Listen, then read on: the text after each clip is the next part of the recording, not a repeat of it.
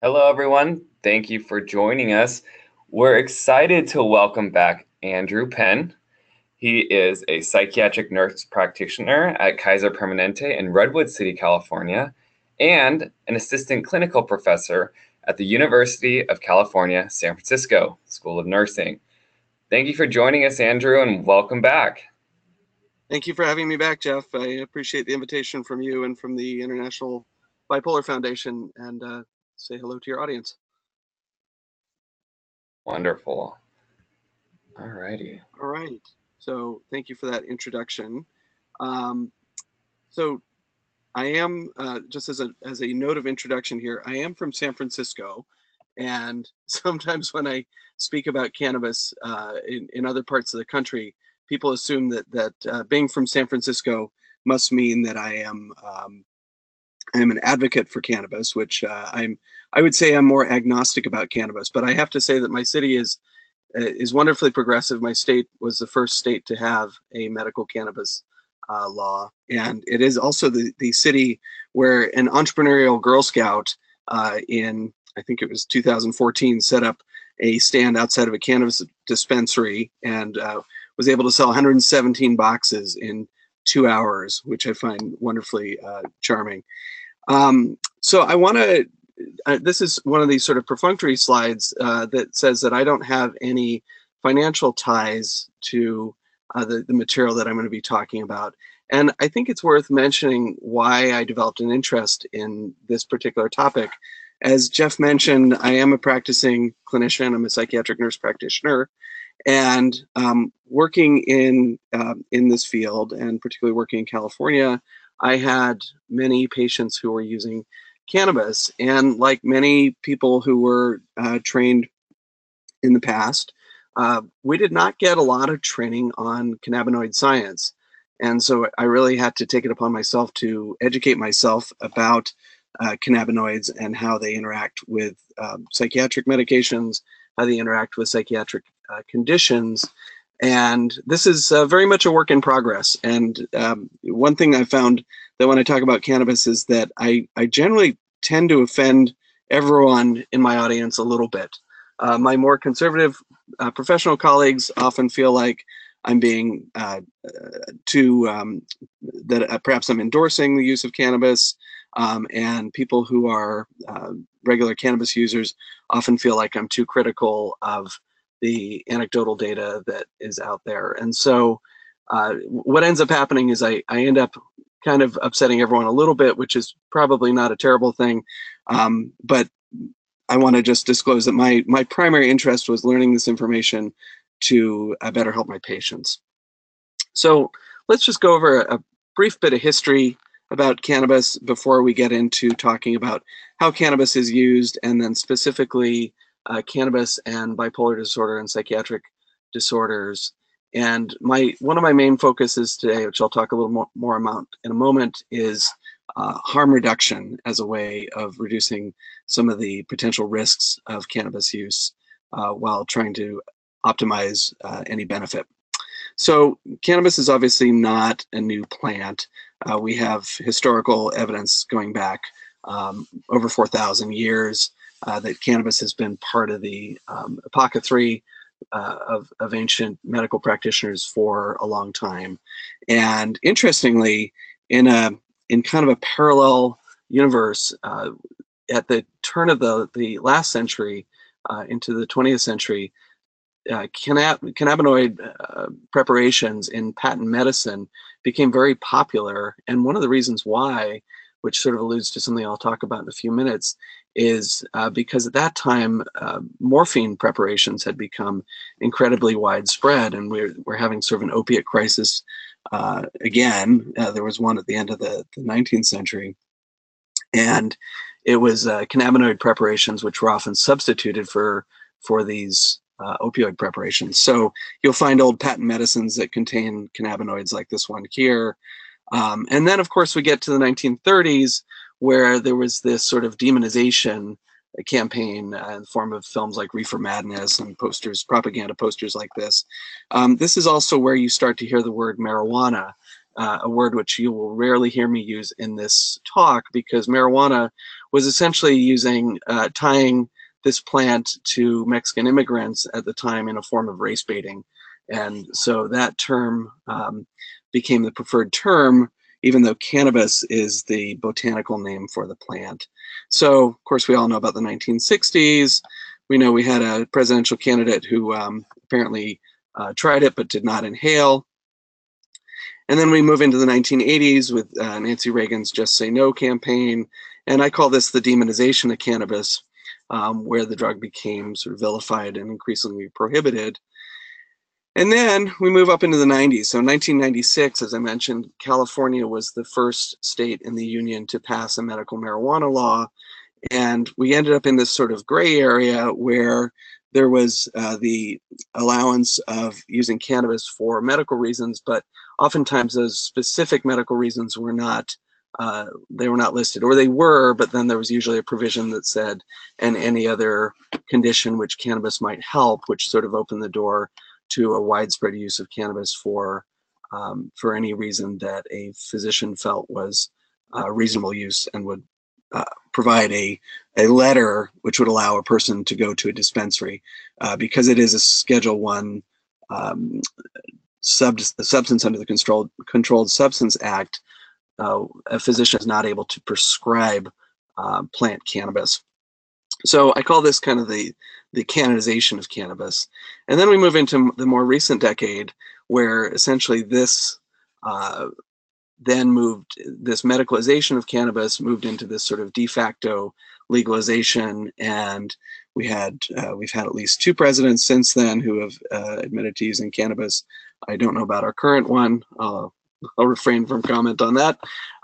And now we have multiple states that allow for recreational cannabis.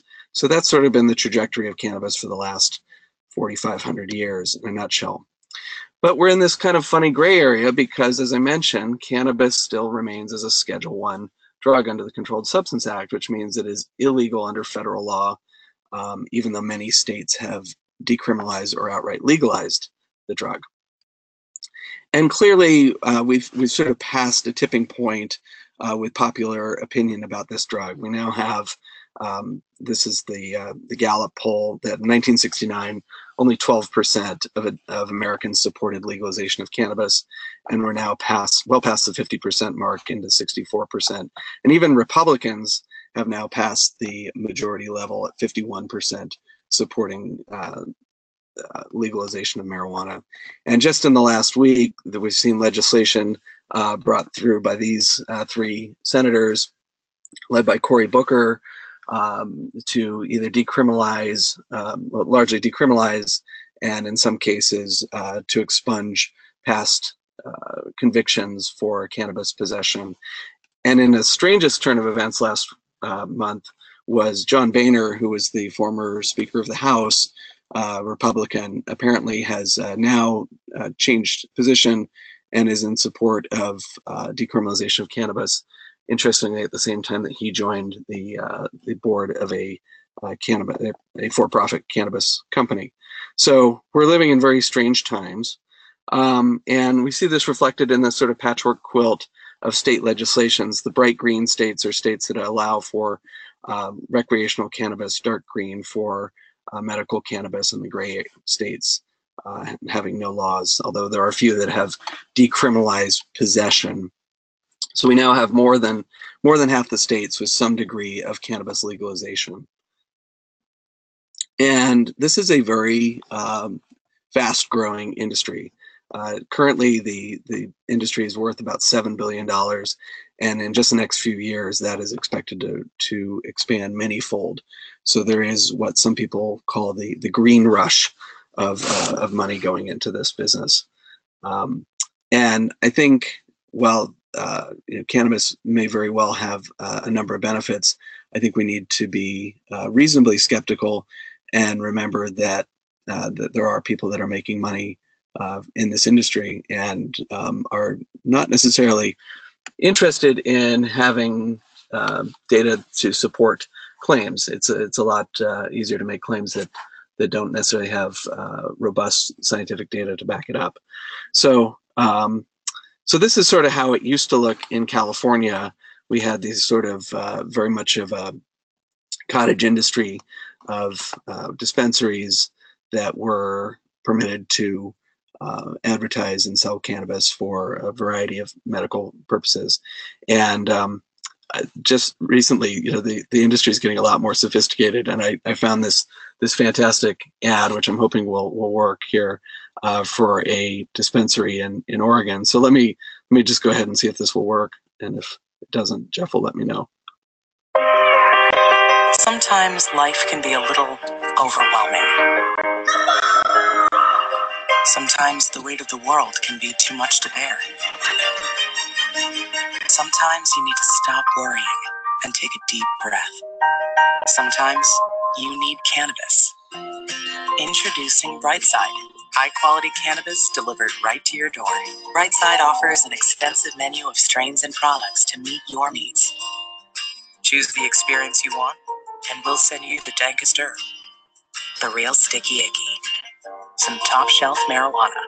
If you like what we send you, keep the whole jar. We'll even include some nugs for you to blaze. As part of Discovery, you'll get to try new strains and products. Side effects may include euphoria, increased appetite, uncontrollable giggles, elevated sensitivity to musical dopeness, and reduced anxiety. Tetrahydrocannabinol may also induce feelings of existential well-being and relentless optimism. With a Brightside subscription, you can get it once a month, once a week, or whenever you want. All at a price you'll like. And yes, this is a real company. Do you know who I am? You're the wizard. Ask your doctor if cannabis is right for you. It probably is. Keep it Brightside. So we have the cannabis industry taking a page from the pharmaceutical industry, and taking what I think is kind of a funny little shot at a typical drug ad. But, you know, I think what that really demonstrates is that we are living in a changed world. And regardless of what the federal laws are around cannabis, we really do live in a post-prohibition world. And for clinicians to be sort of citing the legal status of cannabis as a reason why somebody shouldn't use it is really a argument that doesn't really hold much water anymore. So so this is the place where I operate from, which is assuming that patients may very likely use cannabis. And unfortunately, this is a lot of times what this conversation looks like from when I talk to colleagues is this. So we start out with we've got a little scenario here with a clinician talking to a patient and asking this question. And even from so right out the gate, this isn't going well. So we've got a difference in nomenclature.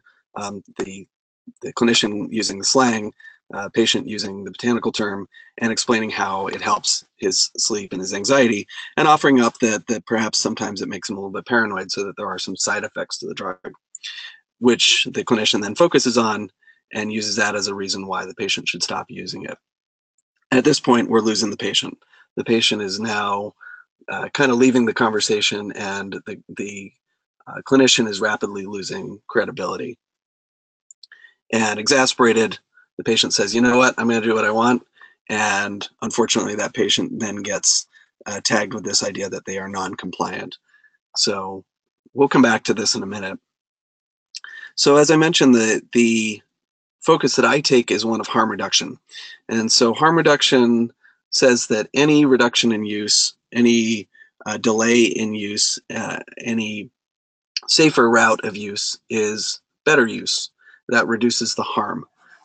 Ideally, if somebody's not using, that's all the better, but many people are not ready to stop altogether, and we want to have something that allows people who want to reduce the potential attendant harm of the substance also an option besides abstinence. So in this, I focus on understanding how the drug works, changing the pattern of use, and avoiding attendant risks. So let's talk a little bit about the nomenclature around cannabis, the botany. So cannabis is the genus of the plant, and as you remember from your high school biology class, organisms are identified by their genus and their species. And so sativa and indica are the two primary species that we see of cannabis. So you'll hear cannabis referred to as sativa or as indica. There's a third species called ruderalis, which is sometimes hybridized into these plants. And so oftentimes now the genetics of sativas and indicas have been blended. And so these distinctions are somewhat academic, but sativas in general tend to have more of a stimulating, possibly anxiety producing, mental kind of high, tend to be a little higher in THC and a little lower in something called CBD, which I'll talk about more in a moment. Whereas indicas tend to have more of a physical high, tend to be more sedating, tend to be more reducing of anxiety, can be lower in THC and higher in CBD. But as I mentioned, these plants are often hybridized and then they are cloned. So they're not grown from seed, they're grown from cuttings and they're cloned. So the genetics can be reproduced generation after generation.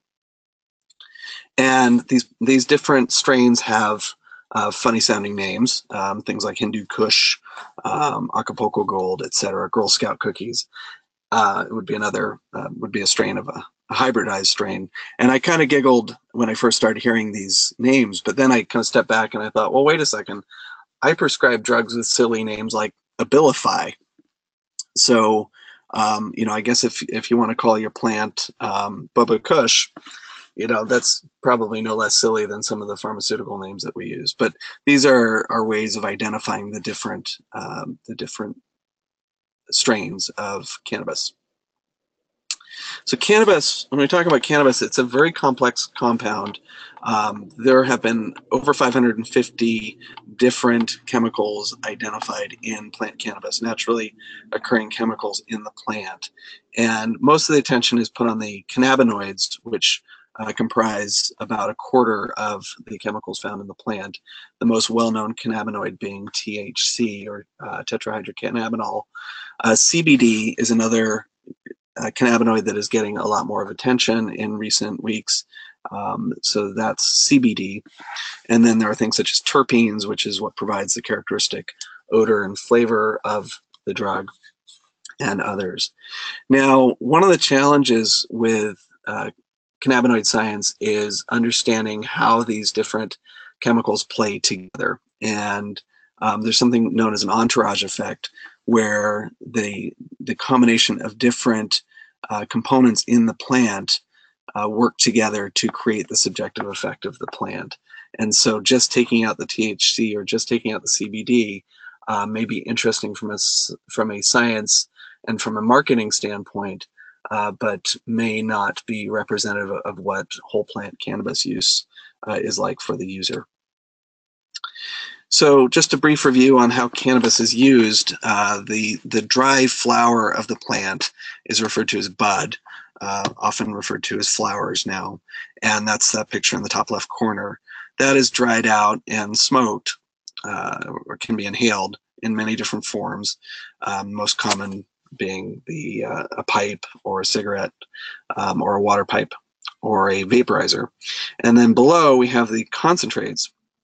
The most common being these oils that are often put in an electronic vaporizer or vape pen. Kind of looks like an old-fashioned 1920s cigarette holder, and has an electronic heating element in it. There are other types of concentrates. Hash was probably the original one, and these various forms of extracting the different cannabinoids out of the whole plant, and then typically those are heated and inhaled. Also, cannabis is increasingly used in an edible form, in prepared food products. It can be made into alcohol-based tinctures. It can also be made into topical preparations, which are then rubbed on the skin or applied through a patch for local relief of pain and inflammation. So a little chemistry here. It's the heat or drying process of the whole plant cannabis changes it chemically. It does something called decarboxylation, which makes the THC or the CBD, whatever cannabinoid we're talking about, more psychoactive, more potent than if it was fresh green plant. And I find the different weights of cannabis to be kind of confusing, because the traditional weights that are used in measurements for cannabis are often commingle both metric and English measurement systems. So just to give a relative sense of what different quantities are relative to those bottle caps there. So obviously an ounce is quite a large quantity of cannabis. A fairly common standard unit of or measurement of unit of cannabis would be the 1/8 ounce, or an eighth, which would be the top right corner there. Also now, because of these cannabis oils, which are vaped, it comes in different sizes. And so if you look at the label on this particular product, you'll see the smaller one is a 1/2 gram of volume, the other one is a 1 gram, and this is an 80% THC concentrate. So this is a fairly potent vaporized cartridge, and not an uncommon kind of dose. It's also important to remember that cannabis is a very social activity, and so if you ask somebody how much cannabis they use, they may say, I go through an 1/8 a week. But then if you say, well, how much of that do you share with your roommate or your spouse? And it turns out that half of that is being used by the other person. So sometimes it's a little tricky to get a ballpark idea of how much cannabis somebody is using, but these provide me with at least a relative idea. And the other thing that makes measuring cannabis dosing a little tricky is that there's variability in how much of the respective cannabinoids are in different plant strains. And so if you take a look at this in terms of how many sort of doses are in a particular plant, or a particular quantity of cannabis, I should say, and there's some degree of disagreement about what constitutes a standard dose of cannabis, but typically anywhere between 2.5 to 10 milligrams of THC is considered to be a standard dose. 10 milligrams definitely being on the high side, particularly for an uninitiated user. In fact, this came from a cannabis dispensary, I believe, advising users to only use 1 to 5 milligrams, and then to wait, because this is one of the biggest problems that people who are unfamiliar with cannabis get into when they ingest cannabis orally, is they get impatient and take more before the first dose has begun to take effect, and then end up having an unpleasant experience of too high of a dose. Increasingly, cannabis is labeled, which certainly makes it a lot easier to be a consumer of cannabis, because you have some idea of what you're ingesting. Now, there is some doubt that has been raised about the accuracy of some of these labels.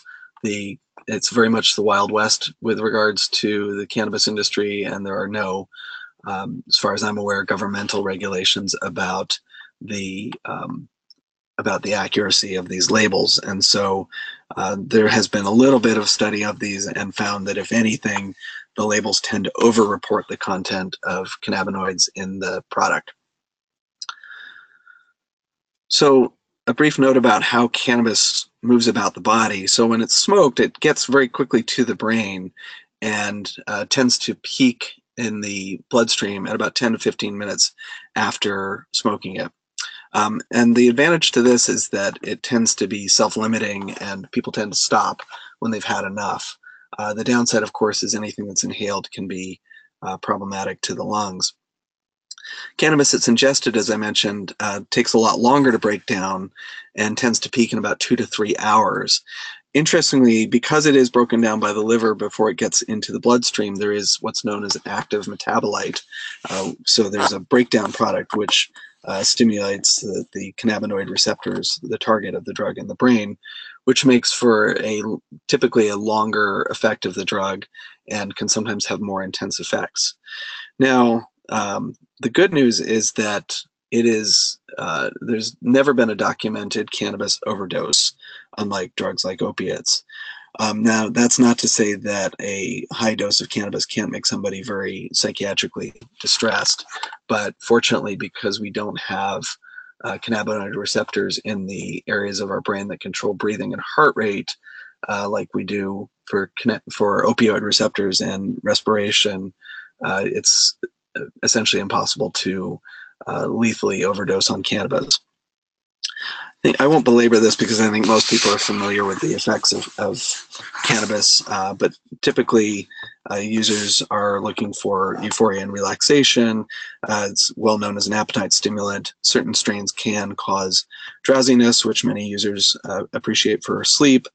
There is this kind of enhancement of sensory and novelty experiences and a distortion of time. The respiratory irritant effects of cannabis are pretty well known, and it is pretty well known to cause an increase in heart rate.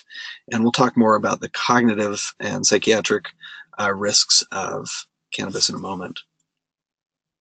So I want to just talk a little bit about the endocannabinoid system. Now, endo means within. So what this means is that inside of our bodies, inside of our central nervous system, we do have receptors for cannabis. And as the person who discovered THC, Raphael Mechoulam, once quipped that it's very unlikely that nature would make a receptor so that a kid in San Francisco could get high.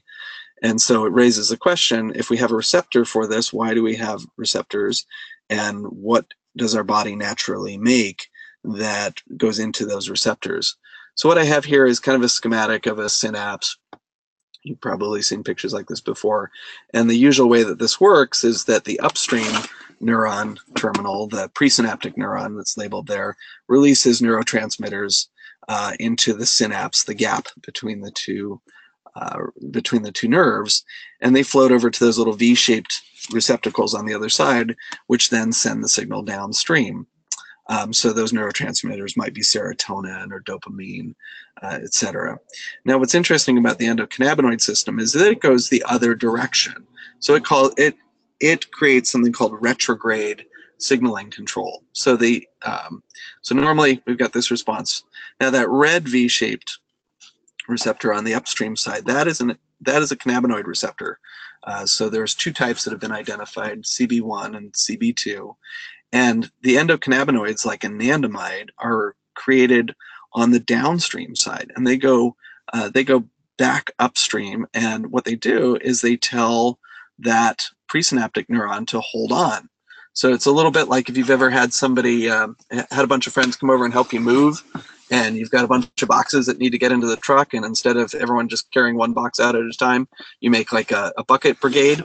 But the person in the truck says, "Oh, you're going too fast," and that message gets passed back down the chain.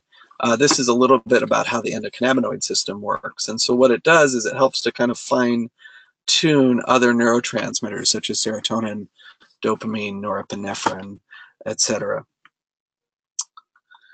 But that is also where exogenous or outside the body cannabinoids such as THC and CBD target those receptors right there. So why do we even have this? Well, it's thought that the endocannabinoid system helps to regulate the relaxation and sleep, which certainly makes sense. How many people find cannabis useful for helping their sleep?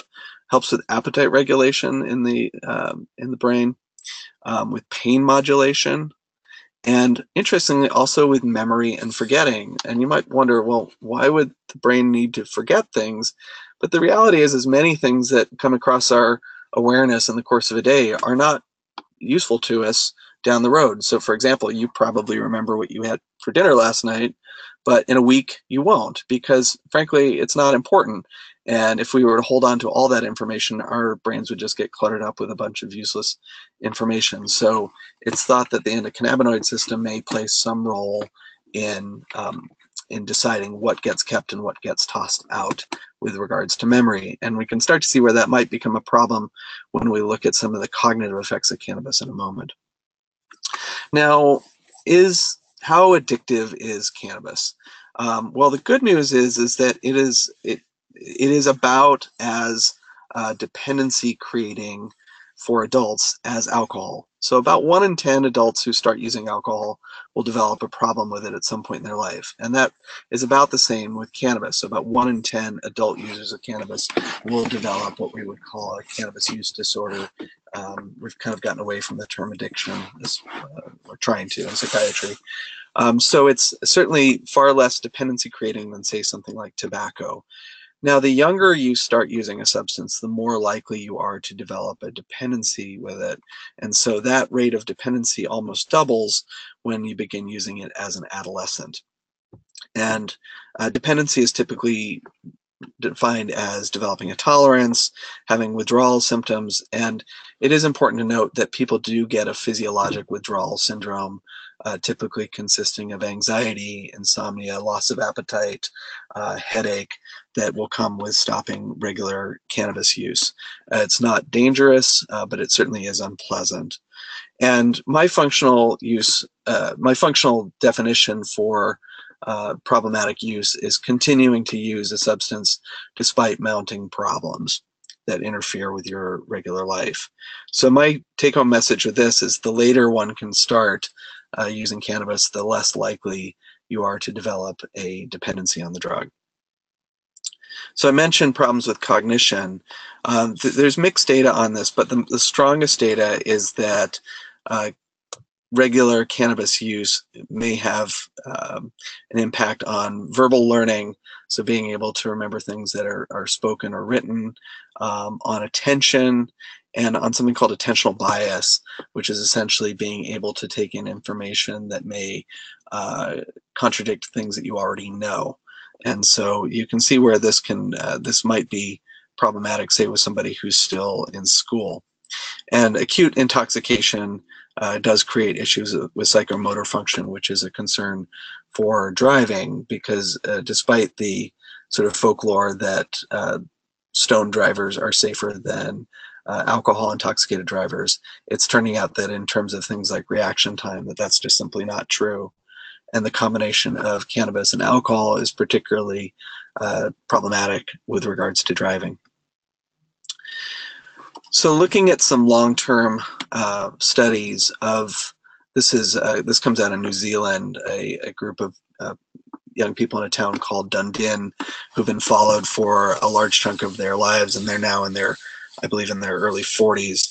And this was a concerning finding that people that began using cannabis in adolescence and used it frequently, when they got to age 38, compared to their peers who did not use cannabis regularly, they had about a 6-point drop in what would be expected to be their IQ, which may not sound like very much, but bear in mind 100 is an average IQ, and when you get down into the low 90s, you're starting to have sort of borderline intellectual functioning. So this is worrisome from a neurodevelopmental standpoint, and is one of the reasons why I really encourage my young patients to hold off on using cannabis for as long as possible.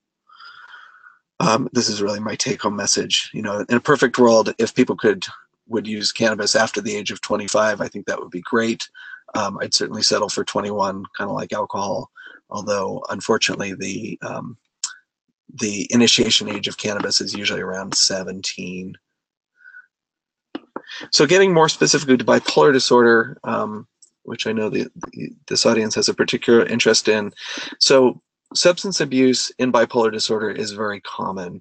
About 40% of people with bipolar disorder will develop a substance abuse problem some point in their lifetime, and about 20% of people with bipolar disorder will develop a cannabis use disorder. So cannabis is probably the most common after alcohol substances used in bipolar people who have bipolar disorder who develop a substance use disorder. It's typically alcohol and then cannabis in terms of prevalence. And this is a little bit of a little bit of a daunting looking image here, but what this is what's known as a meta-analysis. So looking at multiple different studies, asking the question of, is there a relationship between a substance use disorder, that's what an SUD is, and the age of onset of bipolar disorder, and finding that on average, bipolar disorder started about 3.5 years earlier for patients who were using substances. So you go from non-users, typically had their first symptoms around age 24, and on average it was around age 20 for people using substances. So the concern here is that substance abuse may accelerate the development of a bipolar disorder if there is a particular vulnerability for developing such a disorder. And this was an interesting study that just came out maybe about a month ago, looking at what we call substance-induced psychosis. So somebody who uses a substance, could be alcohol, could be cannabis, could be amphetamine, and develops a psychotic disorder. This is often when people will get hospitalized for the first time with bipolar disorder if they develop a sort of manic psychotic state.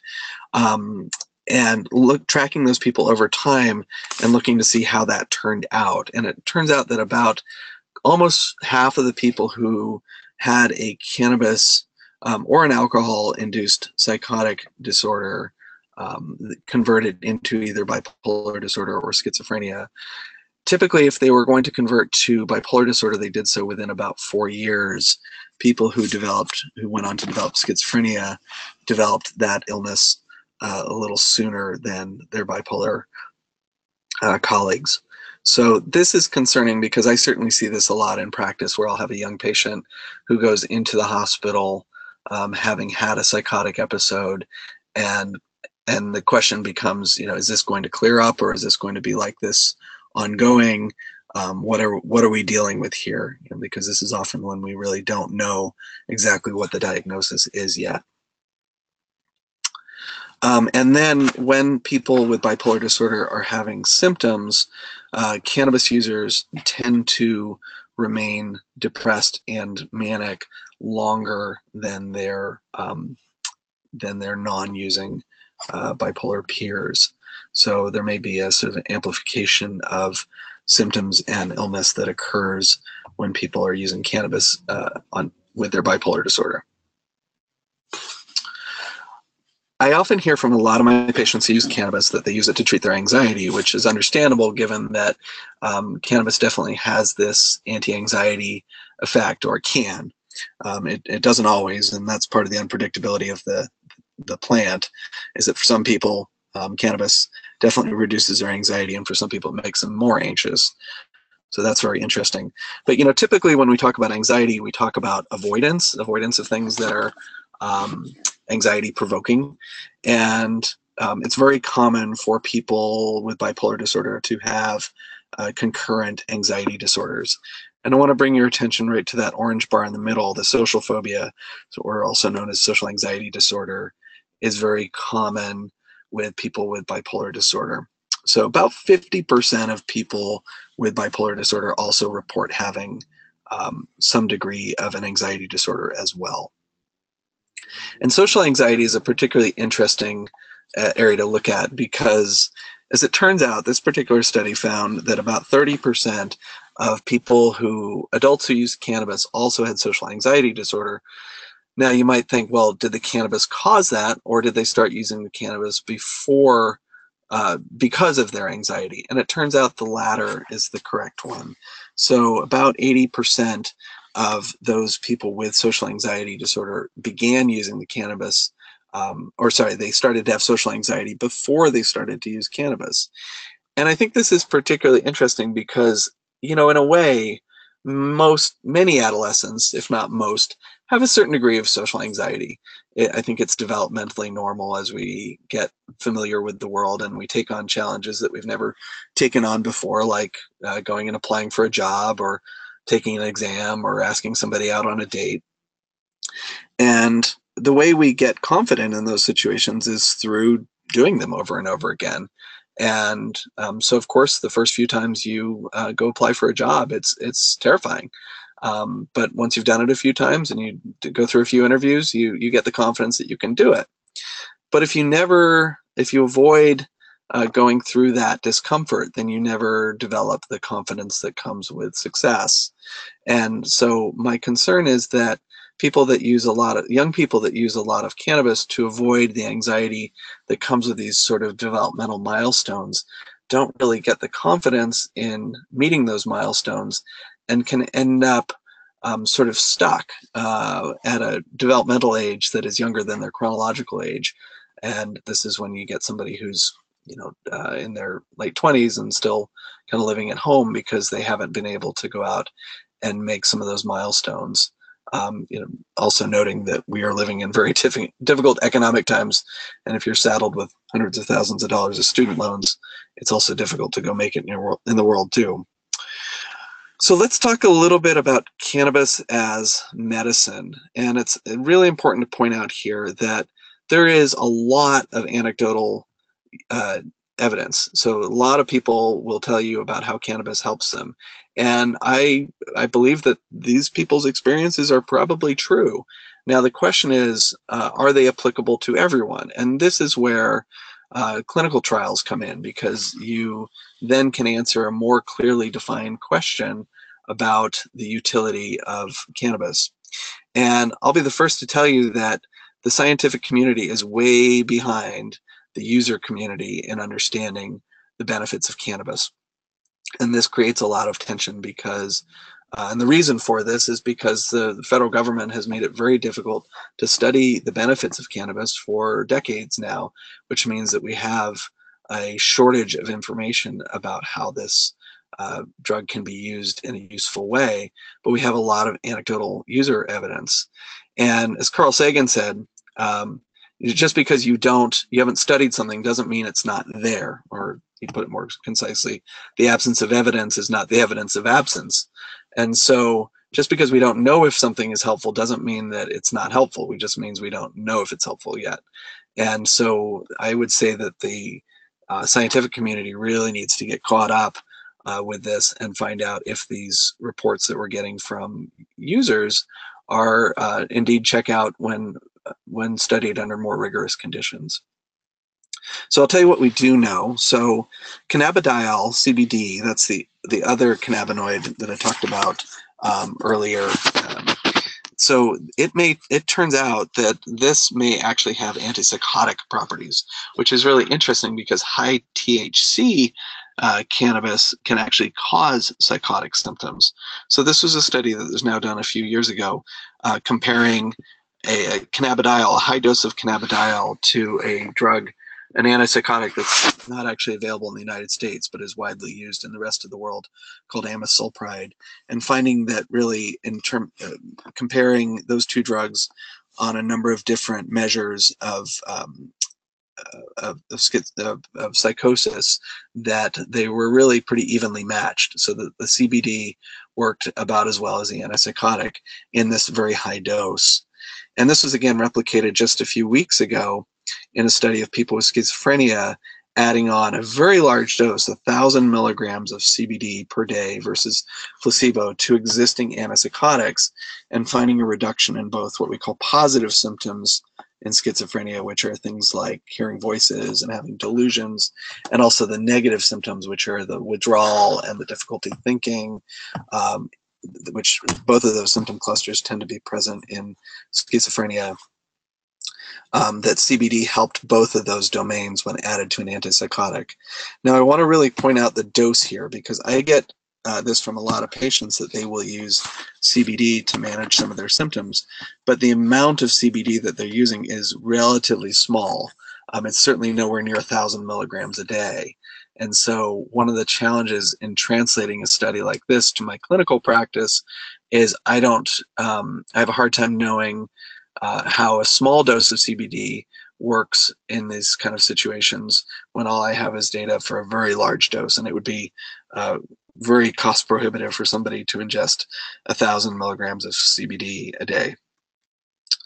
CBD in high doses, again, 600 milligrams in a public speaking task. This is a way of kind of eliciting anxiety, where you have somebody deliver a speech in front of a panel of people who kind of scowl at them and ask them very difficult questions, like I hope you won't do after I get done talking here, in order to elicit an anxiety response. Found that CBD was helpful in reducing anxiety in that kind of social anxiety task.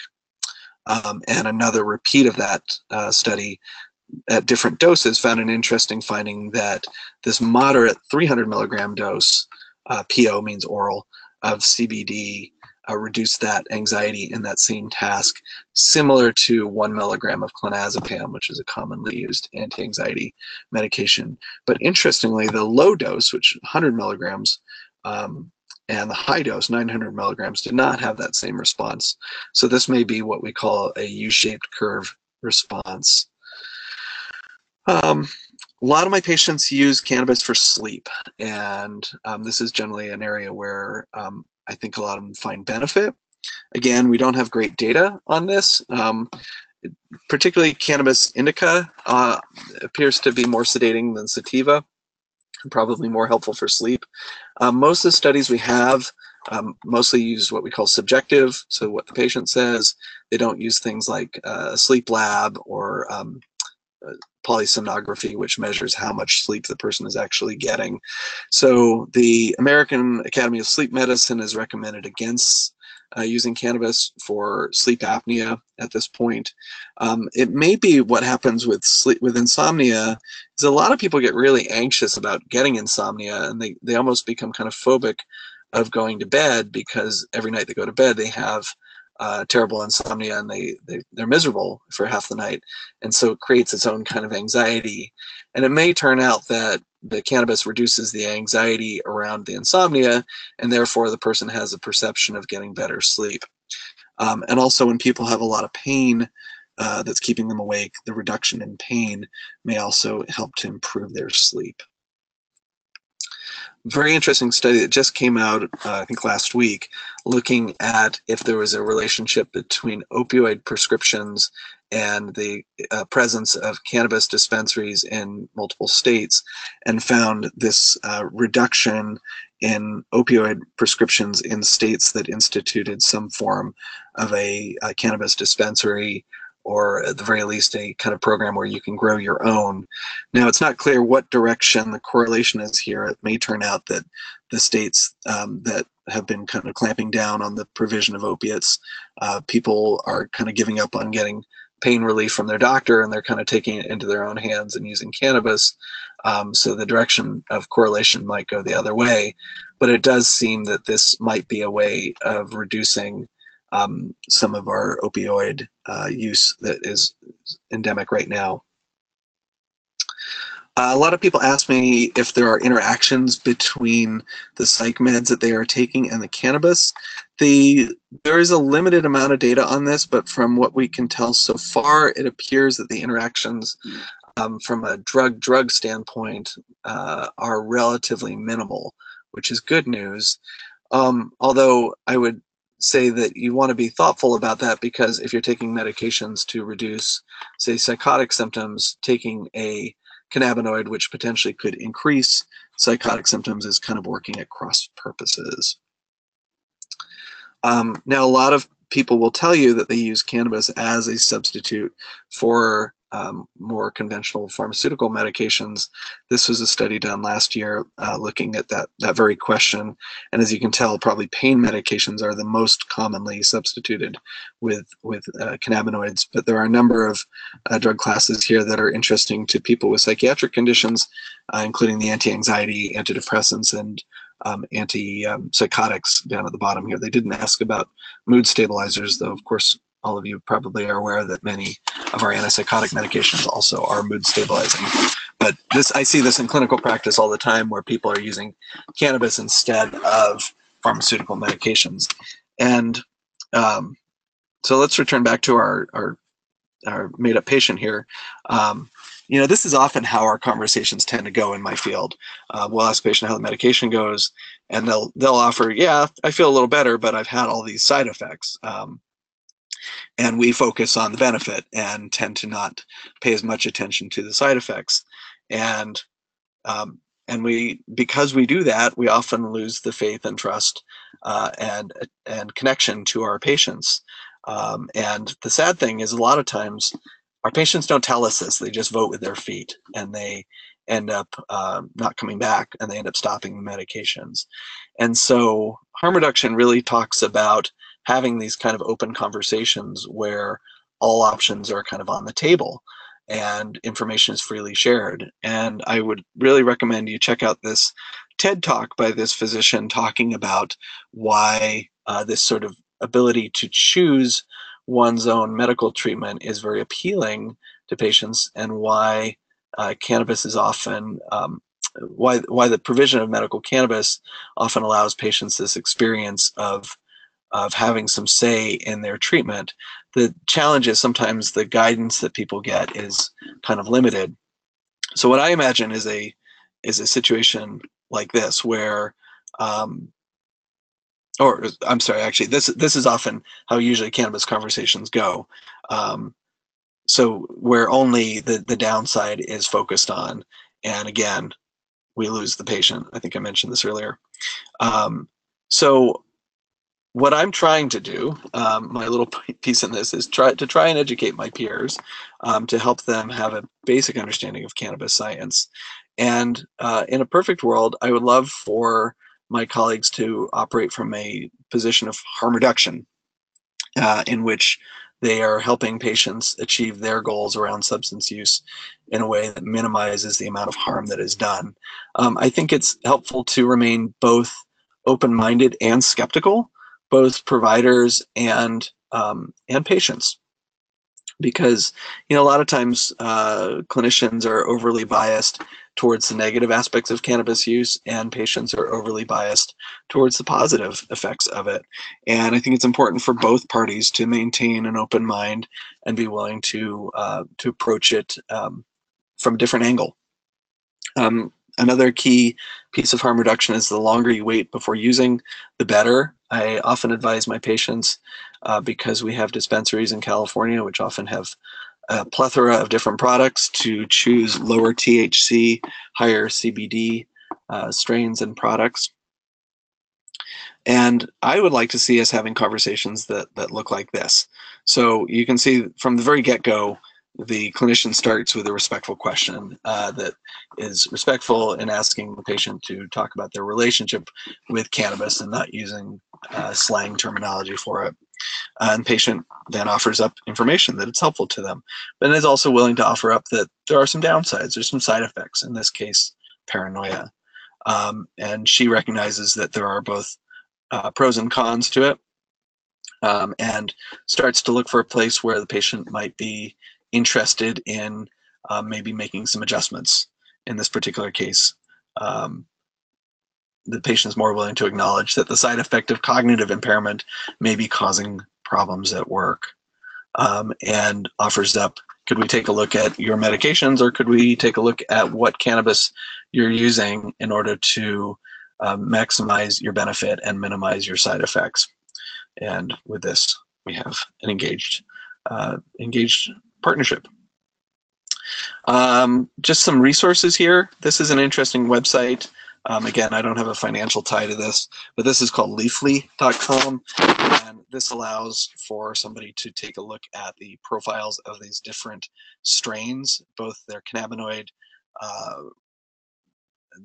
their genetics, the cannabinoid contents, and the subjective effects. So this is sort of crowdsourced from different users of leafly.com, and you can see this is the sort of the benefits that are attributed to this particular strain, what people will use it for, and then what the negative side effects of it are, and also the cannabinoid profile.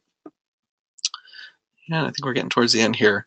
So here are some high CBD, low THC strains, which are probably less harmful if somebody is going to continue to use cannabis. And in general, I just ask people to be thoughtful about where and when they use it, and I say, if you wouldn't drink alcohol here, would you does it make sense to use cannabis here? So when somebody's in school or working or trying to take care of their kids, I think those are areas where perhaps using is not indicated.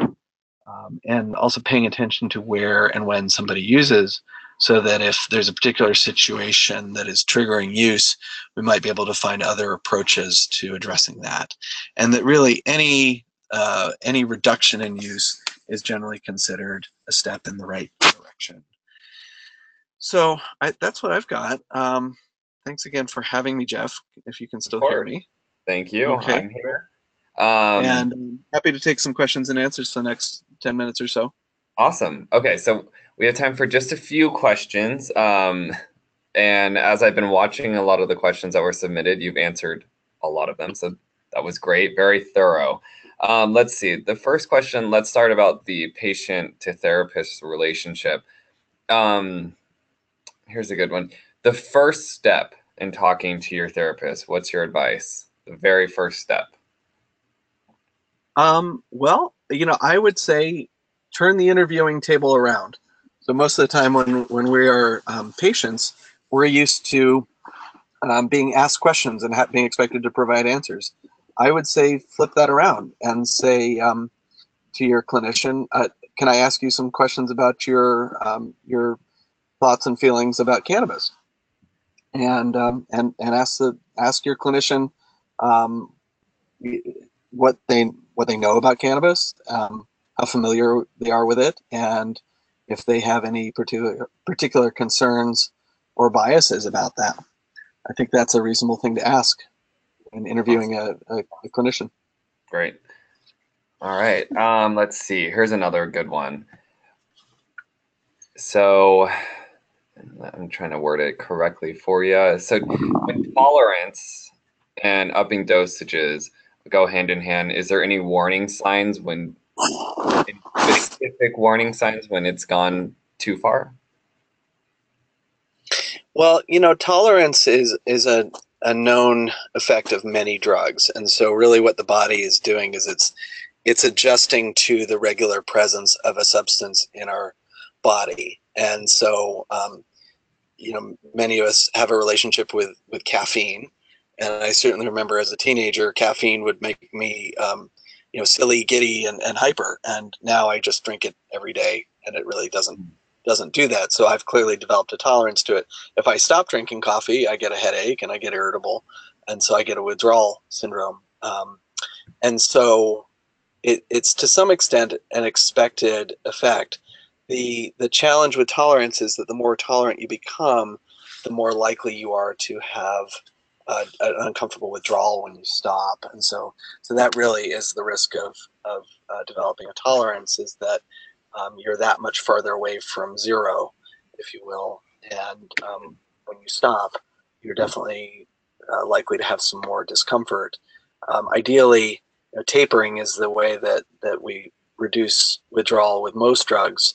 A lot of times when people stop using cannabis, they stop at cold turkey, and that often leads to a lot of discomfort. And I try and, if I know we're going into that, if a patient of mine has decided that they're going to stop altogether, I will try and anticipate things like insomnia and nausea, and provide appropriate treatments like something like trazodone for sleep, or ginger, or a medication like Zofran to help with nausea and appetite issues as the person comes off. Typically, the withdrawal is worst for the first 3 or 4 days and then gets progressively better. But sometimes people do have a certain degree of withdrawal that can go on for a week or two. All right. Okay, so that's, let me see. We have some more. So, and I don't want to get too specific into the questions. So if anybody has any general questions, submit them now. Let's go with, and I know you provided resources, so here's a good one. Any advice in finding therapists who, or I guess I should say, any advice in finding a therapist who is comfortable talking about cannabis with patients? So is there a list? Yeah. Is there that's a great question, and I don't have an easy answer for that. It would be it would be helpful if there was an association for clinicians who are more neutral or at least open-minded about partnering with patients who use cannabis. I mean, really looking for people who practice from a harm reduction or what's sometimes called a motivational interviewing approach, which is where you're trying to partner with a patient to find what goals that they have, which may or may not include abstinence from the drug. So I think, like finding any clinician, there's a sort of a feeling out process that begins probably on the phone when you call to make an appointment, and asking these kind of questions about that particular clinician's interests and biases about cannabis. All right. So it looks like we're just running out of time here. So I will be posting this video, this webinar, to our website and to YouTube. So if anybody has any remaining questions for Andrew, go ahead and write them in the comments there. And I'll do my best to pass them off. So like I said, if you or anybody you know has missed today's webinar, a part of today's webinar, go ahead and check out our website later today or tomorrow, and it will be posted. I want to thank Andrew for joining us today for what was a fantastic and informative webinar. And yeah, so please be in touch if you have any other questions about the webinar for IBPF. But in terms of that, we are good for today. Thank you, Andrew.